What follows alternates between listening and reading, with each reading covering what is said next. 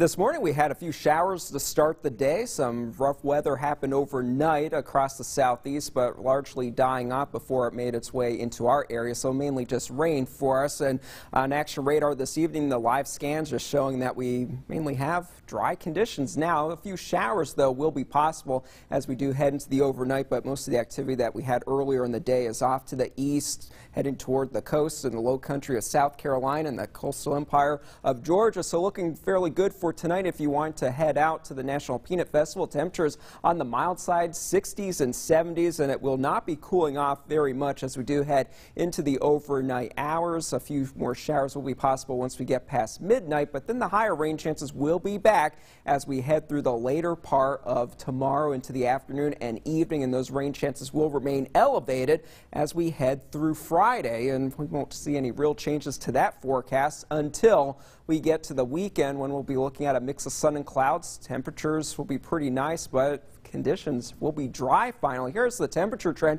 for the next few days. We'll be in the 70s, cooling up in the 60s for the weekend as that system clears out of the area. That will be bringing us the rain Wednesday, Thursday, and into Friday. High pressure is just to our north, but this front that's over us now is stalling out, so really that drier air is not going to be moving in this area of low pressure over Texas. That's going to help to bring in another wave of moisture to help us have those high rain chances as we do head through the day tomorrow. For tonight, clearing out as far as the rain chances out toward Tallahassee, maybe some patches of some heavy rain. First thing tomorrow morning, we'll have a few showers developing after sunrise with a southerly breeze bringing in that Gulf moisture.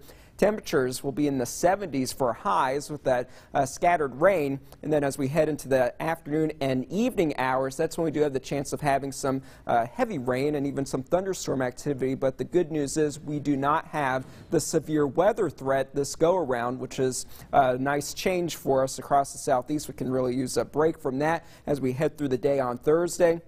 We're starting out on the dry side, then we'll go through that same type of pattern. Once we get past lunchtime, the showers and storms will start to pick up with those highs in the 60s and lower 70s. Closer to home for tonight, we'll be looking at the best rain chance to our southeast, and as we head through the first part of tomorrow, the cloud cover will be thick again. There's that shower activity developing for us with those highs in the 70s. If you see a slightly drier day, those highs could be a little bit closer to 80 degrees, but I think it's a pretty sure bet that will be in the middle to upper 70s. And then in the later afternoon and evening hours, that's when those rain chances will really start to pick up as more or less another frontal boundary, a trough of low pressure, starts to move into the area and then clearing out as we head into the early morning hours on Thursday. But then that same pattern sets up with the rain developing in the later part of the day. For tonight, 66 degrees for that low temperature, so pretty mild for us with those passing showers. And then for tomorrow, storms will be likely as we head into the later part of the day and early evening hours. Elevated rain chances Thursday, Friday,